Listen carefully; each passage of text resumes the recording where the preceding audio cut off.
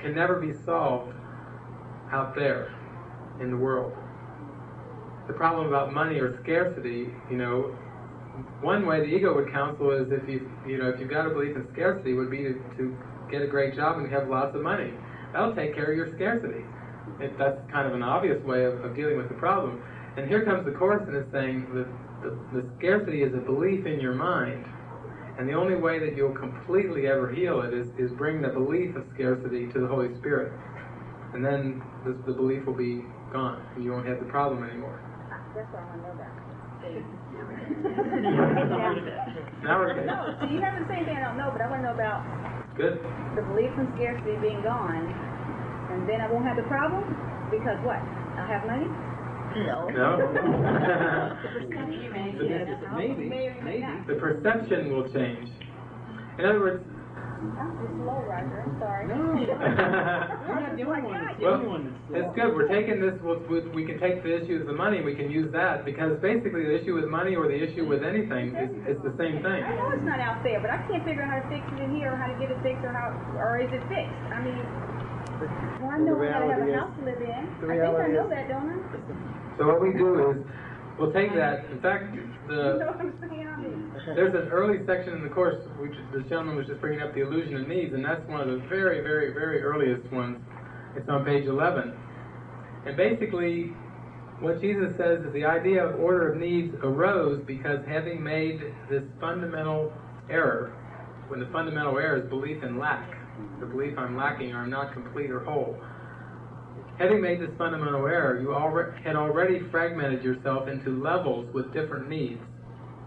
As you integrate, you become one, and your needs become one accordingly. Unified needs lead to unified action because this produces a lack of conflict. The idea of orders of need, which follows from the original error that one can be separated from God, requires correction at its own level before the error of perceiving levels at all can be corrected.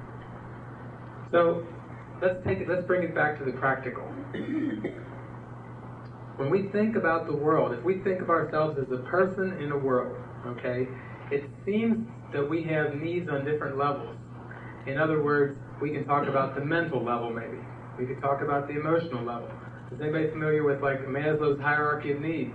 Where he talked about you have basic levels of needs. Food, clothing, warmth, sex, so on and so forth. Maslow also talked about like self-actualization needs, of reaching your full potential. Let's pull it back even more specific. I mean, if we went around the room and talked about things that we were really interested in and really believed in, some people may talk about environmental issues, wanting to have a clean earth. Or some people may talking about wildlife issues or save the rainforest. Other people may talk about, eradicating AIDS. Other people may say, well, that's fine, but, I've got big interpersonal problems with my husband or my daughter right now. Or financial needs.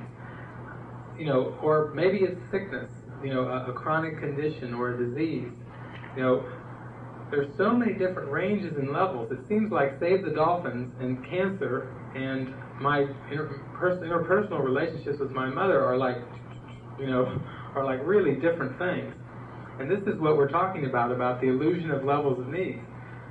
When Jesus gets, like in lessons 79 and 80, he says, let me recognize the problem so it can be solved. And then let me recognize that my problems have been solved. If you read that, point blank, in lesson 80, let me recognize that my problems have been solved, it's like, wait a minute, I don't feel that way. It seems like every day I've got to deal with problems, interpersonal problems and, survival and so on and so forth. And so what this Course is offering, what Jesus is saying is that you only have one problem and there is one solution. Isn't that nice to think that it's so simple? Haven't all of us felt that if there is such thing as truth, it would be simple instead of really complex? So he tells us that there's one problem and that there's one solution. Now, what we get into is what we were just talking about too, is that if I perceive the problem to be in the world, then it can't be solved because the Holy Spirit is that one answer to that one problem. And the Holy Spirit is in the mind. God did not place the answer where the problem wasn't. He didn't place the answer out on the screen. He didn't place the answer in the world. He placed the answer in the mind of his sleeping son.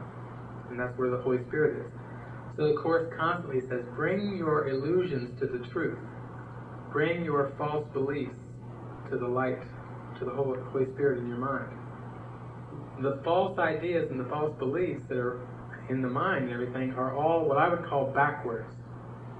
They all have the basic essence that there's something out there on the screen that's causative.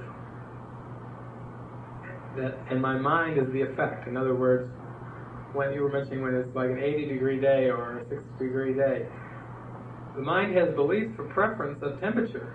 Some like it hot, some like it cold.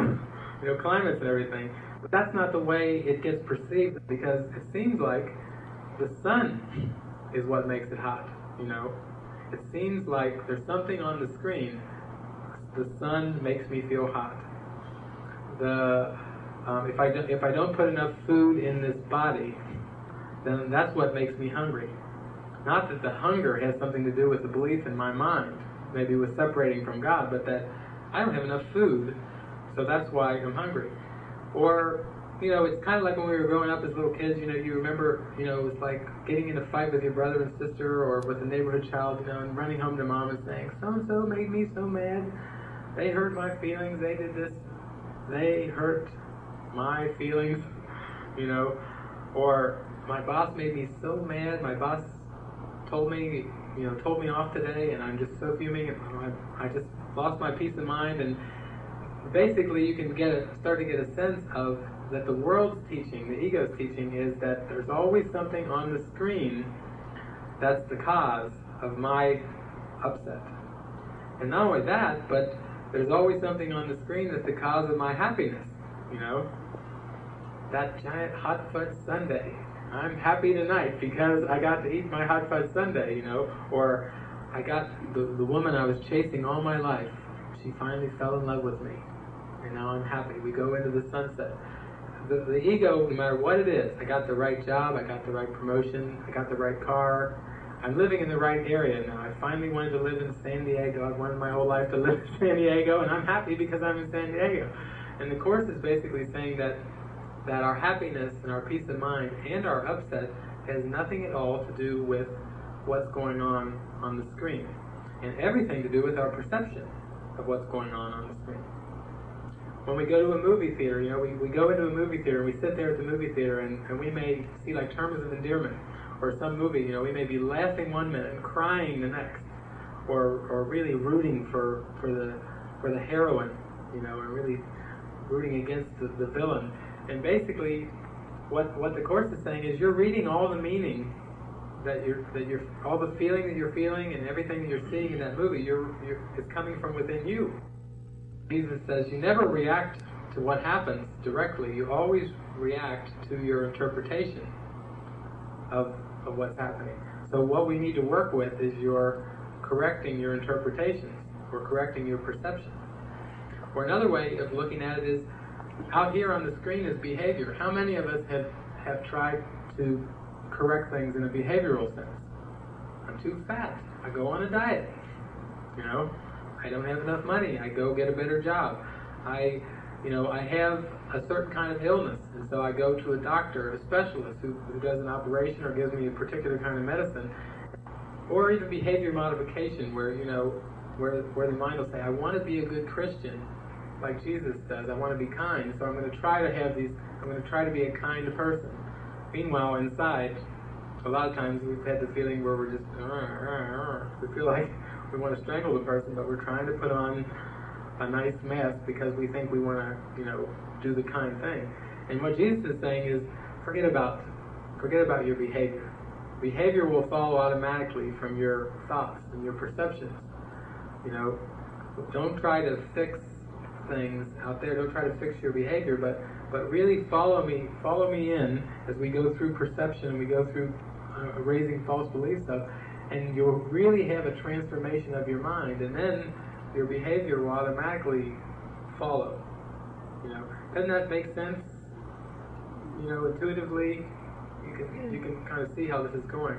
I can see how that all makes sense, and but I think what's confusing sometimes is where, you know, we're taught that what is out here is a reflection of what's in here.